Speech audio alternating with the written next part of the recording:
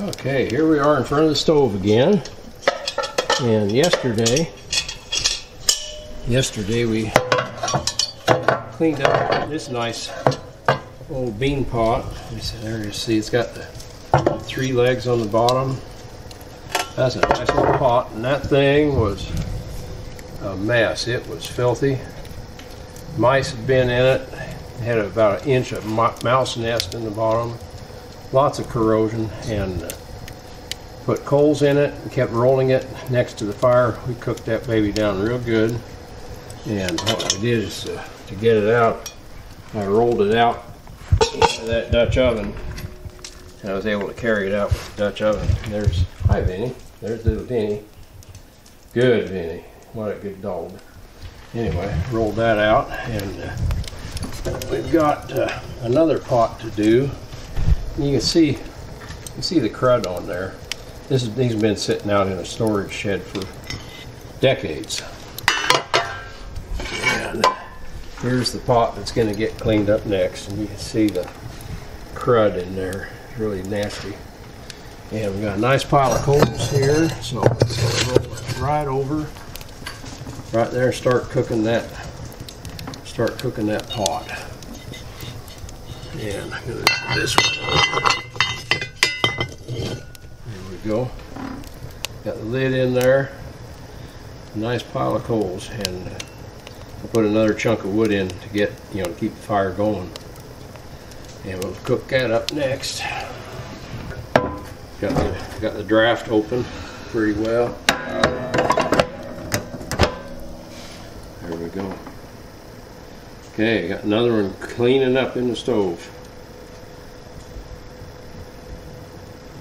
And I'm going to take this out to the kitchen. We're going to, oops, let's see, our microphone head there is hanging down. If I zoom a bit, I get rid of that. There we go. Okay. And the next step is to clean these up with chainmail in the kitchen sink. A little soap, a little chainmail. We're going to rub them clean. Okay, here you can see the inside of that pot we worked on. And now we got to scrub it up. Anyway, I thought you might enjoy seeing this one. This is an old-time waffle iron. And of course this goes on top of a cook stove where you can take the plates out and have the fire, right there. Anyway, this goes on an old-timey wood or coal cook stove, and the waffle iron goes in there. You turn it over, and you see this is a stover. Of course, stover was made in Freeport, Illinois, and they also made gas engines. So it's kind of a historical little piece. And take this off. You see, there's your, it makes your waffle prints.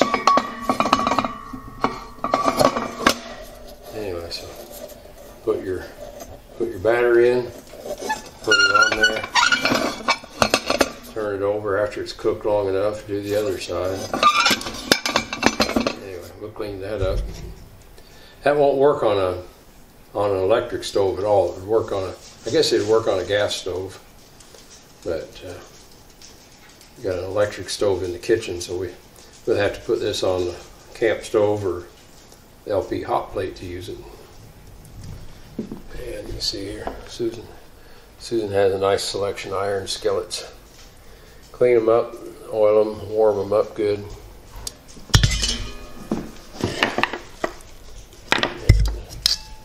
Yeah, we like our iron skillets. There's a lid.